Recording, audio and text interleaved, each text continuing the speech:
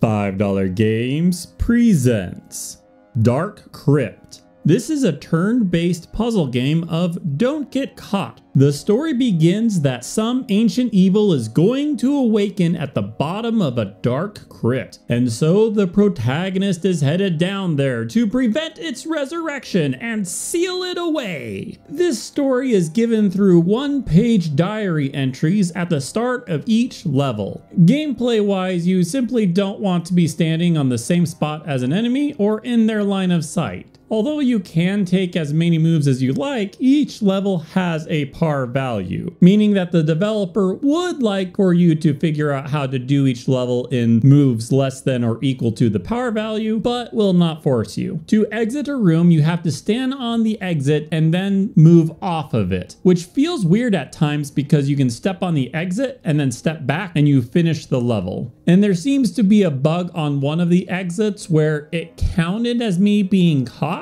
but if I undid the move and then repeated it, it counted as me escaping. After a few levels, you unlock the ability to place a single-use teleporter, but half the time it's just used to wait a turn without moving. Other than that, the game's par values don't seem to account for a certain move that you can do with the enemies. Namely that if you're right behind an enemy and you move into its spot when it turns around, they don't see you, because they take a step back when they turn around, and so you're never on the same spot or in their line of sight. This has allowed me to get 40 fewer moves than par on some levels. The game looks to be about 60 levels long, and I did the first 30 in about an hour. Altogether, it's a fun puzzle game, and outside of that one bug, I didn't encounter any others. That's a wrap for this game. Consider picking this game up instead of a vase.